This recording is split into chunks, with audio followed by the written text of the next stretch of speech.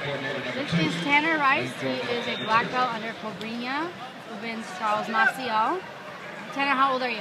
19. When did you get your black belt? About 2 months ago. And how long have you been training? I've been training since I was 7 years old.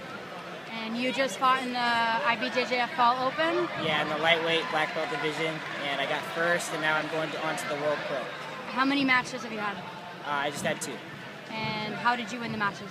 I won the first one by submission by Kimura, and the second one by 3 points.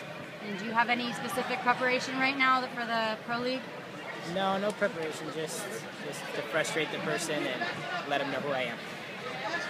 Do you have any strategy versus like takedowns, full guard, anything like that? Full guard every match?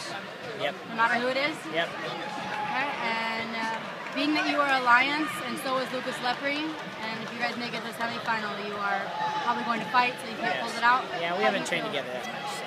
You rolled with him before, right? Yeah. Awesome. Good luck, Tanner. Thank you.